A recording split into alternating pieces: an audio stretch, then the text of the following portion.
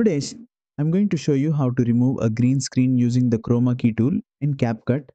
This is perfect if you want to replace the background behind your subject and make your videos look more professional. Let's get started. First, import the background you want to use into your project and place it on the main timeline. Now, tap on Overlay at the bottom and import your green screen footage. Make sure it's placed above the background clip. Once the green screen clip is on the timeline, select it. Scroll along the bottom and tap Remove Background. Tap on Chroma Key.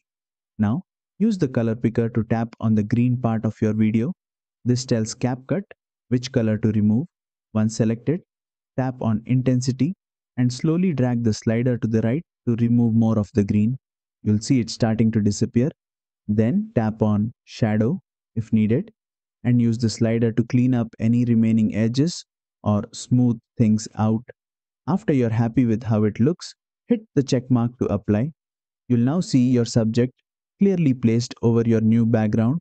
You can resize and reposition as needed. And that's it. That's how you use the Chroma Key feature in CapCut Mobile to remove green screen backgrounds. If you found this tutorial helpful, don't forget to like, share and subscribe for more quick CapCut tips.